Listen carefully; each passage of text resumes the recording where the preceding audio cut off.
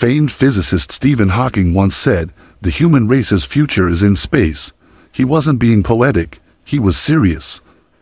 The universe is vast, and our understanding of it remains limited.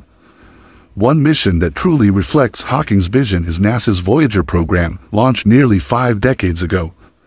It changed our view of the cosmos and revealed just how much we don't yet know. Believe it or not, the farthest human-made object from Earth is still active. Voyager 1, launched in 1977, not only reached interstellar space, but it still sends signals across billions of miles. Imagine tossing a bottle into a never-ending ocean and still hearing it clink every so often. That's Voyager. Built with less computing power than a calculator or digital watch, it has operated in deep space for over 45 years, still functioning and delivering data. That's nothing short of miraculous. Its onboard technology is older than cassette players. Voyager 1 uses a 20-watt transmitter, roughly the power of a refrigerator light bulb, to send signals across the cold, silent void of space. Every tiny bit of data it beams back is a whisper from the edge of the solar system. And it's still whispering.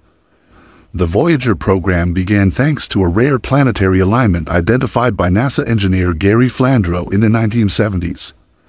This alignment of Jupiter, Saturn, Uranus, and Neptune would allow a spacecraft to use gravity assists to hop from one planet to another, saving decades of travel time. Such an alignment happens only once every 176 years, so NASA acted fast. Voyager 1 and Voyager 2 launched just 15 days apart in 1977. Originally planned as a 4-year mission to study the gas giants, the program turned into one of the most remarkable exploratory endeavors in human history.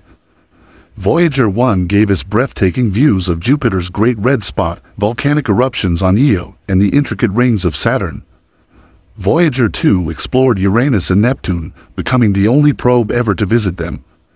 It unveiled ice geysers on Triton, magnetic fields on Uranus, and Neptune's violent weather. These discoveries reshaped scientific understanding. We learned that moons can be geologically active, that outer planets possess atmospheres and weather systems, and that the boundaries of our solar system are more complicated than anyone expected. Even the heliosphere, the solar system's protective bubble, was misunderstood before Voyager's data arrived. Each spacecraft had just 69 kilobytes of memory, less than a modern text message. They recorded data on 8-track tape recorders and sent it home using massive dish antennas. With primitive software, the probes had to navigate space with near-complete autonomy, avoiding asteroids and cosmic radiation without real-time help. Voyager 1 eventually crossed into interstellar space, beyond a boundary called the heliopause, where the Sun's influence gives way to the galaxies. Initially thought to be about 50 astronomical units from the Sun, Voyager 1 crossed this invisible line on August 25, 2012. But the transition wasn't as expected. Scientists had predicted a sudden magnetic shift, but Voyager's readings showed that the magnetic field direction stayed nearly the same. This unexpected result puzzled researchers. Some suggested the solar and interstellar magnetic fields may align more closely than assumed. Others proposed that the heliopause might not be a clean boundary, but a fuzzy, dynamic transition zone influenced by solar cycles and external pressures. Either way, it revealed that even our most basic assumptions were flawed. In interstellar space, Voyager 1 detected plasma waves, confirming it had exited the Sun's domain. Yet again, there were surprises. Plasma density wasn't constant, it fluctuated wildly. Instead of a calm sea, Voyager found a stormy interstellar ocean, shaped by ancient supernovae and long-gone stars. The pockets of plasma Voyager detected may be remnants of those stellar deaths, drifting through space for eons. Each one tells a cosmic story we're only starting to understand. Voyager also found a new boundary, a zone where solar particles fade and interstellar ones dominate. Understanding this region helps scientists learn how cosmic rays enter our solar system and how stars interact with their surroundings. It's not just space exploration, it's a deeper understanding of our place in the galaxy. Beyond science, Voyager carries a powerful message of humanity. Each craft contains the golden record, a gold-plated disc featuring images and sounds from Earth, greetings in dozens of languages, global music, and even a heartbeat. It's our cosmic message in a bottle. Carl Sagan, who helped lead the project, once said, "The launching of this bottle into the cosmic ocean says something very hopeful about life on this planet."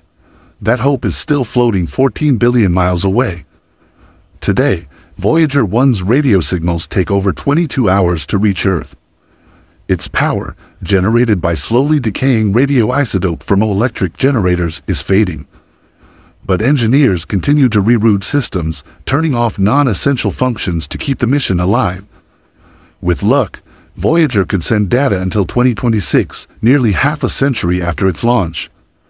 This isn't just a tale of engineering, it's the story of human curiosity.